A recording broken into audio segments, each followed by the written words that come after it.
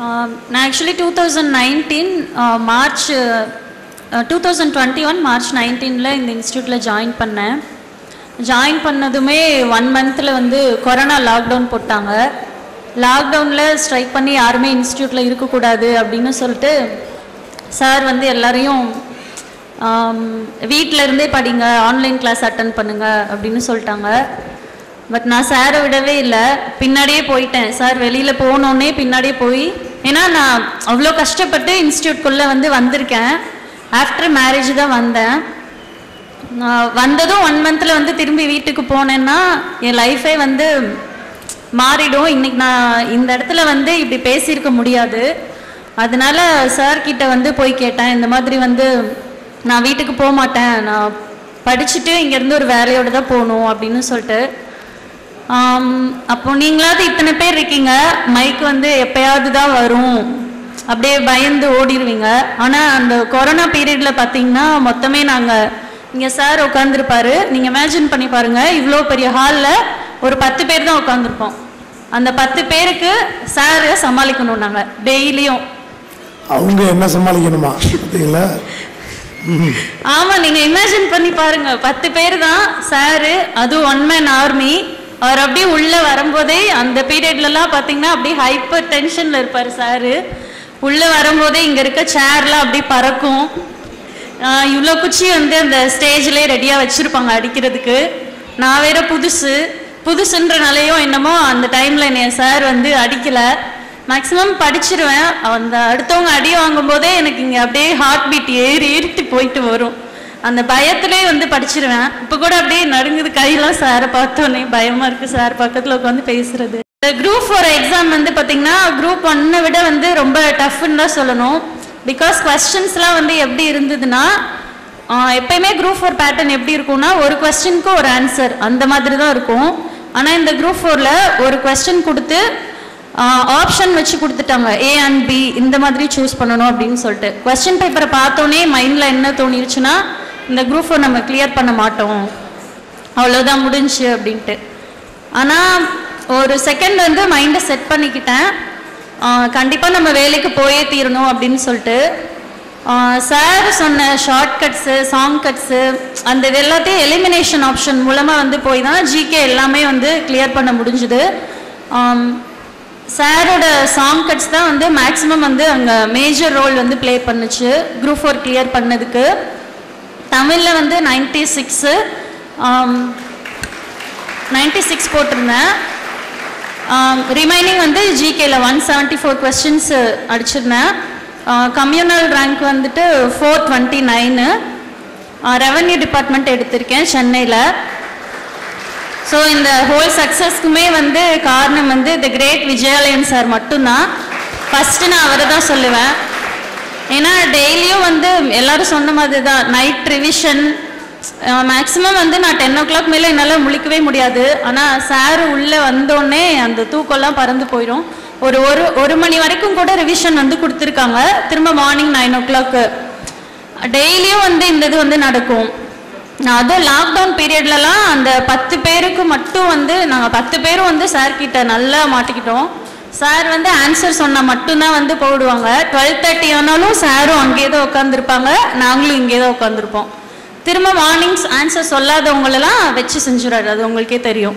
குச்சி ரெடியாக இருக்கும், அதுக்கு பயந்துட்டே நைட்டே வந்துட்டு சார்கிட்ட போய் சரண்டர் ஆகிடுவேன். நானாக போய் சார்கிட்ட வந்து எனக்கு கொஸ்டின் கேளுங்க, நான் வேலைக்கு போகணும் கண்டிப்பாக அப்படின்னு சொல்லிட்டு நானே போய் நிறைய டைம் சார்கிட்ட வந்து கொஸ்டின் கேட்க சொல்லியிருக்கேன். எக்ஸாம் டைம்லலாம் டெய்லியுமே போய் எனக்கு கொஸ்டின் கேளுங்கன்னு சொல்லிடுவேன். அந்த ஃபயர் உள்ள ஸ்டூடெண்ட்ஸில் பிரியா ஒன்று. சில பேருக்கு அந்த ஃபயர் தெரியுமா, அவங்களே ஃபஸ்ட்லேயே வந்துட்டாங்க, நான் இந்த தடவை பாஸ் பண்ணி ஆகணும், என்னால் முடியுமான்னு டவுட்டாக இருக்குது. நீங்கள் நல்லா தானே படிச்சுட்டீங்க, உங்களுக்கு என்ன பிரச்சனை, கரெக்டாக தானே போகுது அப்படின்னு. எனக்கு படிக்கிறது தெரியும், எனக்கு இங்கேயே தான் ஃப்ரண்ட்லேயே தான் இருப்பாங்க, பதில் சொல்லும்போது தெரியும். நிறையா தடவை மைக் கொடுத்து செக் பண்ணியிருக்கேன். அப்போ எல்லாமே ஓகே தான். இவங்க சொன்ன மாதிரி அந்த 10-15 பேர் இவங்களும் மாட்டிக்கிட்டாங்க. அப்பயும் நல்லா சொல்லுவாங்க. அப்போ எல்லாமே கரெக்டாக தானே போகுது, பதில் நல்லா தானே சொல்கிறீங்க, அப்புறம் என்ன பயம்னா அதையும் மீறி எனக்கு ஒரு பயம், நான் இந்த தடவை கண்டிப்பாக ஜெயிக்கணும்னு வந்து நிற்பாங்க. நான் அதனால் இவங்களை ஸ்பெஷலாக கூப்பிட்டு கேள்வி கேட்பேன். நைட்டில் கொஸ்டின் சீரிஸ் அட்டன் பண்ணுவாங்க, வருவாங்க, நல்லதாக சொல்லுவாங்க. ஆனாலும் அவங்களுக்குள்ள ஒரு பயம்.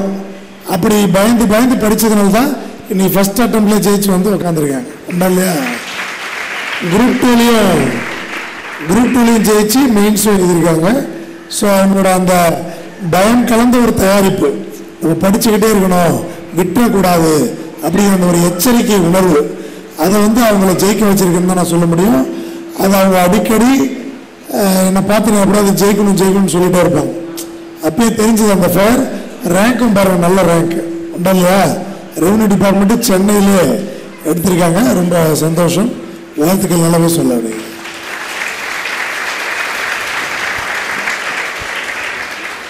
சாரோட கான்ஸ்டியூஷன் கிளாஸு, அதுக்கப்புறம் சார் வந்து ஹிஸ்ட்ரிலாம் வந்து ஸ்டோரி ரிலேட்டடாக சொல்லுவாங்க. இந்த மாதிரி வந்து நான் எங்கேயுமே கேள்விப்பட்டதில்லை. ஆல் ஓவர் இந்தியாவில் இப்படிலாம் வந்து ஒரு சார் கிடைப்பாங்களா அப்படின்றதே வந்து டவுட்டு தான். உங்கள் எல்லாருக்குமே தெரியும், அந்த ஸ்டோரி பேஸ்டாக கொண்டு போகிறதுன்றது வந்து சாரால் மட்டும்தான் வந்து ஃபுல் டேயும் அந்த ஸ்டோரியை வந்து ஃபோக்கஸ்டாக நம்மளை கவனிக்க வைக்கிறதுல சார் வந்து ஸ்பெஷலிஸ்ட்டுன்னு தான் சொல்லுவேன். இப்போ அதே மாதிரி சாங் கட்ஸ்லாம் வந்து எனக்கு ஃபுல்லாக இப்போ நீங்கள் பாடுனீங்கன்னா தான் எனக்கு வந்து அது ஃப்ளோவாக வந்து வரும். ஏன்னா நான் சினிமா பாட்டு அவ்வளோவா கேட்டதில்லை, அந்த டோன் எனக்கு தெரியாது, அது பிடிக்கிறதே எனக்கு கஷ்டமாக இருந்துச்சு ஸ்டார்டிங்கில். ஆனால் ஆப்ஷன் பார்த்ததும் வந்து அந்த சாங் உங்களுக்கு அந்த லைன்ஸ் வந்து உங்களுக்கு ஞாபகம் வந்துடும். அந்த ஈரோட்டு வேலை நிற்பான் போகிற வழியில் அந்த மாதிரி நிறைய சாங் கட்ஸ் வந்து நிறைய ஹெல்ப்ஃபுல்லாக இருந்தது. இப்போ காசு கட்டி படிக்கிறது நிறைய பேர் சொல்லுவாங்க, காசு கட்டி தானே சொல்லித்தராங்க, இதில் என்ன இருக்குது, பண்ணி தான் ஆகணும் சார் சொன்ன மாதிரி. பட் அப்படி கிடையாது. நிறைய இன்ஸ்டியூட் நானும் பார்த்துருக்கேன், காசு வாங்கிப்பாங்க. ஸ்டூடெண்ட்ஸ் வந்து படிக்கிறாங்களா இல்லையா அதெல்லாம் வந்து அவங்களுக்கு தேவையில்லை. இந்த மாதிரி ஒரு 500 ஸ்டூடெண்ட்ஸ் 1000 ஸ்டூடெண்ட்ஸ் உட்காந்துருப்பாங்க, ஒரு 4 ஸ்டாஃப்ஸ் வந்து எடுப்பாங்க, எடுத்துட்டு ஒரு 1 hour எடுத்துட்டு அவ்வளோதான். அடுத்து நீங்கள் படிக்கிறீங்களா என்னன்னுலாம் தெரியாது. ஆனால் நீங்கள் இங்கே கிளாஸ் கவனிக்கும் பொழுது சாருக்கு ஆக்சுவலி அதை பண்ணணும் அப்படின்ற அவசியமே கிடையாது. அவர் பேசாமல் வரலாம், இன்னொரு ஸ்டாஃபை போடலாம், எடுக்கலாம், போயிட்டே இருக்கலாம். பட் சார் வந்து அந்த டைப் கிடையாது. இப்போ நான் கவனிச்சிருக்கேன், ஒரே ஒரு நாள் ஒரு காந்தி ஸ்டோரி ஏதோ சொல்லும் பொழுது நான் கவனிச்சுட்டு தான் இருந்தேன். ஒரு செகண்ட் தான் இப்படி என்னோட ஐ மூமெண்ட் வந்து இருந்துச்சு, டக்குன்னு எழுப்பி விட்டாங்க. ஸோ அப்போ ஒவ்வொரு ஸ்டூடெண்ட்டையும் வந்துட்டு அப்படி கவனிக்கிறாங்க. ஒவ்வொருத்தரும் இங்கே உள்ள ஒவ்வொருத்தரும் பாஸ் ஆகணும்னு நினைச்சு கிளாஸ் எடுக்கிற ஒரே டீச்சர் வந்து இவங்களா தான் இருப்பாங்க. என்ன கேட்டால் வேர்ல்ட்லே பெஸ்ட் டீச்சர் வந்து தி கிரேட் விஜயாலயன் சார் தான். அவர்தான் கமலா. கமல் சார் 2 வார்த்தைகள் சார் கொடுங்க. அவர் முடிச்சாங்க, திருப்பி வேணா வரட்டும், நீங்கள் 2 வார்த்தை சொல்லுங்க. எல்லாருக்கும் வணக்கம். இந்த சக்ஸஸ்க்கு மெயின் காரணம் என்னென்னா அவங்களோட ஹார்ட் ஒர்க் மட்டும் தான் நான் சொல்லுவேன். இந்த இடத்துல ஒரு சில டைம் டவுன் ஆனால் கூட நான் ஒரு சில விஷயம் சொல்லுவேன், கொஞ்சம் அவங்க அதை திருத்திக்குவாங்க. எனி டைம் படிப்புன்னு தான் பேசிகிட்டு இருப்பாங்க. ஒரு சில விஷயங்கள் சொன்னால் என்னென்னா, திடீர்னு ஏதாவது ஒரு 2 வருஷம் நாங்கள் பார்க்கவே இல்லை இந்த கொரோனா டைமிங்கில். அந்த டைமிங்கில் திடீர்னு ஒரு ஆசையில் ஒரு பாட்டு பாடு அப்படின்னு சொன்னால் அவங்க ஒரு பாட்டு பாடினாங்க. எனக்கு ஒன்றுமே புரியல அந்த பாட்டு, என்ன பாட்டு இது அப்படின்னு. ரொமான்ஸுக்கெல்லாமா எங்கள் பாட்டை யூஸ் பண்ணுவீங்க? சப்ஜெக்ட் வச்சு கொடுத்துருக்கோம். எனக்கு சுத்தமாக புரியல. ஆனால் எல்லா பாட்டும் எனக்கு ஓரளவுக்கு தெரியும் எனக்கு. பட் ஆனால் இது இந்த மாதிரி பாட்டு கேள்விப்பட்ட மாதிரியே இல்லையே அப்படின்னு சொல்லிட்டு, ஏன்னா அந்தளவுக்கு அவங்க படிப்புலேயே எனி டைம் படிப்பு அந்த மாதிரி தான் இருப்பாங்க. வேற எந்த ஒரு விஷயம் சிந்தனை இருக்காது. கொரோனா டைமில் வரவே இல்லை. ஆமாம், வரவே இல்லை. ஆக்சுவலாக எனக்கும் அம்மாவுக்கும் உடம்பு முடியல. அந்த டைமிங்கில் கூட வந்து பார்க்கல. இல்லை, ஆக்சுவலாக அந்த டைமிங்கில் வந்து உங்களை பார்க்க வந்திருக்காங்க. சரி, நேரில் வந்து பார்த்து பெர்மிஷன் கேட்க வந்திருக்காங்க. அப்போ நீங்கள் வந்து எக்ஸாம்பிளாக வந்து இவங்கள தான் சொல்லியிருக்கீங்க. இவங்க வீட்டுக்கே போக மாட்டாங்க, இங்கே தான் இருப்பாங்க. அதனால பெர்மிஷனே கேட்காம திரும்பி போயிட்டீங்களா? அப்படியே போயிட்டான். சூப்பர். லைஃப்பில் ஒரு விஷயம் அவங்கள்ட்ட சொல்லுவேன் நான், நம்ம கவர்மெண்ட் வேலை கவர்மெண்ட் ஒர்க்குன்றதை விட நீங்கள் அந்த கவர்மெண்ட் போஸ்டிங்கில் இந்த போஸ்டிங் நான் போகணுன்னு ஆசைப்பட்டு படிங்க. ரெவன்யூ டிபார்ட்மெண்ட்டு இல்லைன்னா வேறு என்ன டிபார்ட்மெண்ட் போகணுன்னா அந்த மாதிரி செலக்டிவாக எப்போவுமே கோல்ன்றது வந்து கரெக்டாக பாயிண்டில் இருக்கணும். இதுதான் நான் போகணும், இந்த விஷயம் தான் நான் பண்ணணும், நான் இப்படி தான் லைஃப்பில் இருக்கணும், எல்லாமே அந்த ஒரு அக்யூரசி இருந்தால் மட்டும் தான் நம்ம இது பண்ண முடியும். இது நம்ம லைஃப், நம்ம அடுத்தவங்களுக்காண்டி வாழவே கூடாது எப்போவுமே. இது நமக்கு பிடிச்ச விஷயத்த நம்ம செய்யணும்.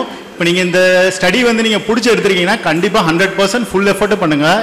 இந்த ஒரு நாள் திரும்ப வராது, அது உங்களுக்கு தெரிஞ்ச விஷயம் தான். பட்டு அடுத்தவங்களுக்காண்டி எப்போவுமே பண்ணாதீங்க. பிடிக்காத விஷயம்னா அதை விட்டுருங்க. உங்களுக்கு பிடிச்சது இந்த கேரியர் எடுக்கிறீங்கன்னா கண்டிப்பாக அதில் சக்ஸஸ் மட்டும் தான் இருக்கணும். ஃபெயிலியராக வெளியே போகக்கூடாது யாருமே இந்த இடத்துல. ஏன்னா இவ்வளோ எஃபோர்ட் போடுற அவங்களெல்லாம் இன்ட்ரோ பண்ணுங்கன்றேன். ஓகே, இவங்க சித்தப்பா சித்தி வந்திருக்காங்க, இங்கே அம்மா வந்திருக்காங்க. உங்கள் அம்மாவா? இல்லை, அத்தை. அத்தை மாமியார் அம்மா தான். இவங்க அவன் ஒய்ஃபோட சிஸ்டர் அவங்க வந்திருக்காங்க. இல்லை இவங்க இவங்க அம்மா தான். யாருடைய அம்மா? அவங்க அம்மா. உங்கள் அம்மா. இவங்க அவங்க பெரியம்மா. அம்மா. சூப்பர். அவங்க அவங்க இவங்களோட சிஸ்டர் மச்சினிச்சி. ஆமாம் மச்சி. அடுத்து அவ்வளோதானே? அவங்கள யாருன்னு தெரியல. அவங்க அடுத்த வெற்றியாளர். Very good. நீங்கள் சென்னையில் தான் இருக்கீங்க? சென்னையில் தான் இருக்கேன். நான் இதுக்கு ஒரு 3 years பிஃபோராக நான் என்னோட இதை சொல்கிறேன். ஒரு கம்பெனியில் ஒர்க் பண்ணிட்டு இருந்தேன். என்னதான் இருந்தாலும் எம்ப்ளாயின்றது வந்து எம்ப்ளாயி தான். நம்ம எவ்வளோ பெரிய ரேஞ்சு போனாலும் என்ன ஹார்ட் ஒர்க் பண்ணாலும் நம்மளோட வந்து ஹார்ட் ஒர்க்கை வந்து ஸ்கேலிங் லிமிட்டில் கொண்டு வரது தான் சேலரின்னு ஒரு விஷயம். நான் அப்போ டிசைட் பண்ணேன், சரி நம்மளோட எஃபிஷியன்சியை நம்ம யாருக்காண்டி விட்டு கொடுக்கக்கூடாது. என்னோட இது வந்து நான் என்னதான் இருந்தாலும் ஒரு கம்பெனி பேரை சொல்கிறேன்னா அந்த கம்பெனியோட நேம் தான் இருக்கும். நான் எக்ஸிக்யூட்டிவ் மேனேஜர் அப்படி இப்படின்னு எது வேணாலும் சொல்லிக்கலாம். பட் ஆனால் எனக்கு அதில் விருப்பம் கிடையாது. இன்றைக்கி நான் கஷ்டப்பட்டாலும் ஒரு சில விஷயத்த உருவாக்கி வச்சுருக்கேன். அங்கே ஹோல்சேல் காஸ்மெட்டிக் ஷாப் வச்சுருக்கேன் நான், ஷாஷான்னு சொல்லிட்டு சென்னையில். இப்போ அடுத்த பிரான்ச்சு கூட மூவ் ஆகிறோம் நம்ம. இப்போது 3 yearsக்கு முன்னாடி இந்த ஃபீல்டை பற்றி எனக்கு தெரியாது. இப்போது இருக்கிற ப்ரைடல் மேக்கப்லேருந்து எஸ்எஃப்எக்ஸ் மேக்கப்லேருந்து கிளாஸ் எடுக்கிற அளவுக்கு நமக்கு அந்தளவுக்கு விஷயங்கள் என்னென்னா, இந்த ஃபீல்டை எந்த ஃபீல்டுனோ நான் லவ் பண்ணி பண்ணணும். அந்த விஷயம் லவ் பண்ணி பண்ணால் ஆட்டோமேட்டிக்காக அந்த விஷயம் வந்துடும். இது இப்போது 10 years 15 years மேக்கப் ஆர்டிஸ்ட்னாலும் சின்ன விஷயம்னா கூட எனக்கு தான் கால் பண்ணுவாங்க. அந்தளவுக்கு நான் அந்த விஷயத்தை கற்று வச்சுருக்கேன், அவ்வளோ விஷயங்கள். இதை இப்போ நான் எதுக்கு சொல்ல வரேன்னா, சொல்லுங்கள் சார். இவங்க ரிசல்ட்டு சொல்கிறதுக்காக சென்னையிலேருந்து ஒரு நாள் வந்தாங்க, ஞாபகம் இருக்கா? நான் கூட எதுக்கு இவ்வளோ தூரம் வந்தீங்கன்னு சொல்ல மாட்டேன். நீ பாராட்டு விழா அன்னைக்கு வந்திருக்கலாமே, நடுவில் ஒரு தரம் எதுக்கு அப்படின்னு கேட்டேன். உன்னில் அந்த டெடிக்கேஷனுக்கு நீங்கள் ஒரு நல்ல கிளாப்ஸை கொடுத்துருங்க. அம்மாட்ட பேசுகிறீங்களா? நான் கொடுத்தேன். அம்மா பிரியா அம்மா நீங்கள் தானே? சும்மா வாழ்த்துக்கள் சொல்லுங்க. எல்லாருக்கும் எல்லாம் பாஸ் பண்ணுங்கம்மான்னு சொல்லுங்க. சரி, எல்லா பிள்ளைங்களும் நல்லா படிங்கப்பா. இவங்க பெரியம்மா பேசுவாங்களாம். எல்லாருக்கும் வணக்கம். பிள்ளைங்கெல்லாம் நாங்கள் பெத்த பிள்ளைங்க மாதிரி எல்லாரும் நல்லா படிக்க வேணும்னு ஆசைப்படுறேன். சாருக்கு முதல் வணக்கம். சார் இல்லைன்னா நீங்கள்லாம் யாரும் இல்லை. பிரியா வந்து நல்லா படித்து இவ்வளோ தூரம் வந்ததுக்கு சாரே காரணம். மிக்க நன்றி, வணக்கம். தங்கச்சி சார், என் பேர் திவ்யா சார். கார்பரேட் ஆஃபீஸில் ஒர்க் பண்ணிகிட்டு இருக்கேன் சார். நான் அவ்வளோதான். ஃபஸ்ட்டு சேர்ந்தது இவங்க தான். இவங்க சொல்லிக்காங்க. பிரான்ச்சில் வந்து நான் கிளாஸ் கவனிச்சுக்கிருந்தேன் சார். அப்புறம் கொரோனா லாக்டவுனு அப்புறம் ஃபேமிலின்னு ஆயிடுச்சு, கண்டினியூ பண்ண முடியல சார் என்னால். ஸோ ஆன்லைன் கிளாஸ் மூலமாக தான் சார் இப்போ பார்த்துட்டு இருக்கேன் நான். ஃப்ரீ நான் ஃபஸ்ட்டு ஜாயின் பண்ணது சிஸ்டர். அவங்க பார்த்து இவங்களுக்கு சொல்லி இவங்க ஜாயின் பண்ணி இப்போ இவங்க ஃபஸ்ட்டு வேலைக்கு வாங்கிட்டாங்க. அப்படி தானே? வாழ்த்துக்கள். நான் சென்னையிலேருந்து இங்கே வந்து படித்து சூப்பராக பாராட்டுக்கள், வாழ்த்துக்கள் வந்திருக்கு. மீண்டும் சென்னை போகணுங்கிறதுக்கெல்லாம் அட்வான்ஸாக கூப்பிட்டோம். நல்ல ஒரு வாழ்த்துக்களை சொல்லுங்கள் மக்களுக்கு.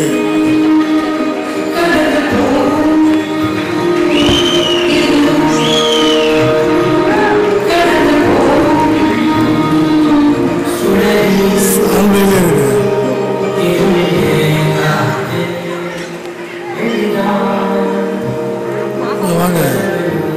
இது யார் பாப்பா? பாப்பா யார்?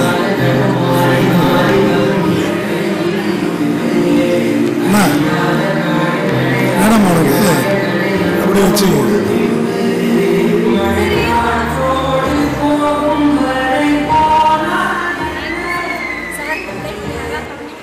கவனிச்சிடுவோம். இன்னும் அட்டன் பண்ணிருக்காங்களா? இப்போ அவங்க நேம் எழுதிக்கிட்டு அனுப்பு. அவங்க நேம் எழுதிக்கமா, கிட்ட வந்துருங்க. ஒன்றா வந்துருங்க. சார் வாங்க. மிஸ்டர் கமல்.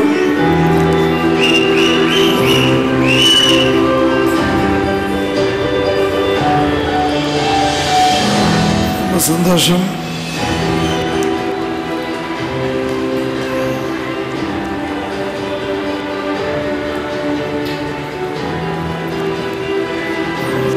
இப்படி வந்துருக்கு. அம்மா அம்மா எங்க? அம்மா வாங்க சார், வாங்க.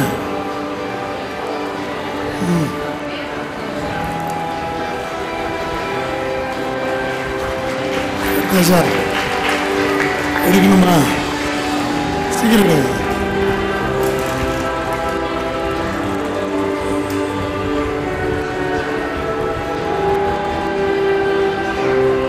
மைக் எடு, இது அவங்கள்ட்ட கொடுத்துருவாங்க.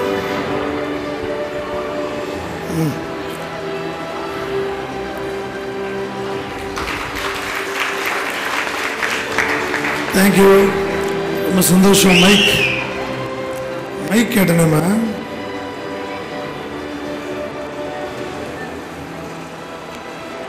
மைக் அங்கங்கே இருக்கு.